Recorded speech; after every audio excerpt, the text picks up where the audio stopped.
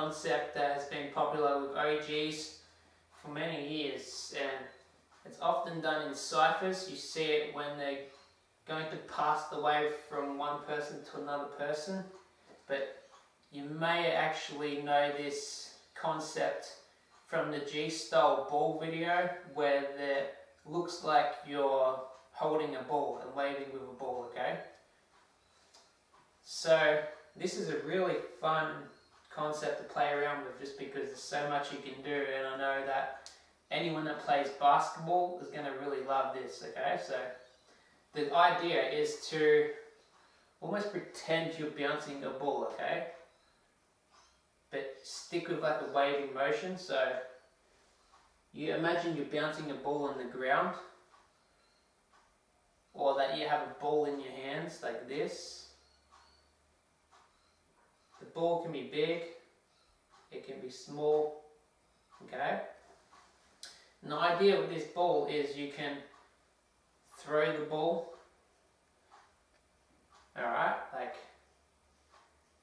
or you could hold the ball like this and then throw it, and then send the ball down your body, alright? So if you're holding a ball, you can send it to your body. It can come out your body like this. It can come out your body like this. Alright? So no matter where it is, you can throw the ball into your body. It can come out your body.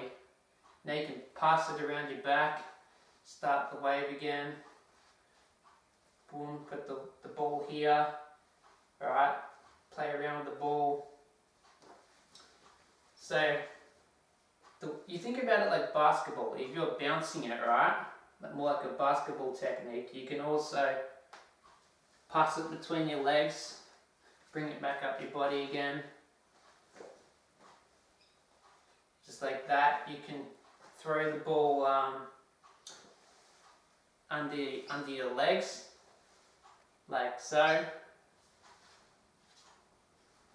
Another way you can do it is if you're in this position here, right? See, you can throw it underneath here. Even if you were to wave down the body, now you can pass the ball through the leg, just like that. So there's a lot you can do with this ball technique, whether it's throwing the ball like down your head. You imagine it's going into your body, just like that. Now you have this ball here, alright? You turn the ball around.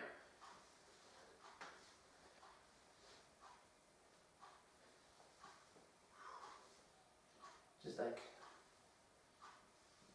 okay, you have this ball that you can play around with. And there's a lot you can do. Like I said, you can imagine it's any type of ball. It doesn't have to be a basketball. It could be like a baseball. So you throw the ball up. Now you can pretend you're like playing baseball with it. Where it gets creative is when you're passing the wave off to someone else. So you can imagine that you've got this ball in your hand. Now you're like bowling, and you're going to pass this ball to the next person. And this is why it's often done in ciphers, is when it's the end of your turn and you want to pass the wave to someone else, you can bowl it to them. You could say you got this ball here, you place the ball on the ground, now you can kick it to the next person, okay?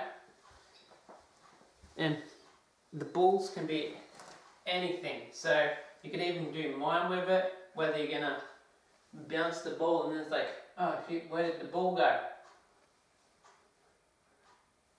Oh, here it is.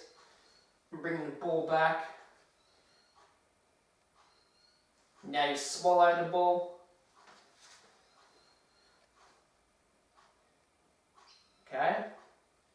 You can pass the ball like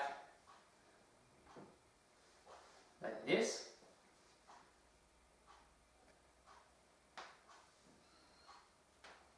Okay? So there's it's quite a fun concept if you think about it like that, alright?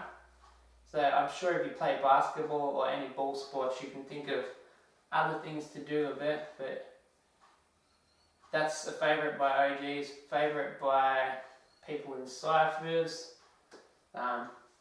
Really old move. I wish I knew the history of like who created it, because it goes way back in popping and stuff. So just have fun with it, play around with it. It's good to get other people involved. When you have two people, that's the best way it's done, is when you may be waving out to your knee and then you throw the ball to someone else, and then the next person starts waving like.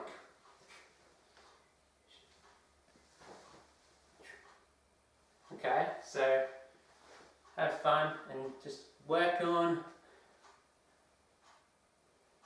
it, okay?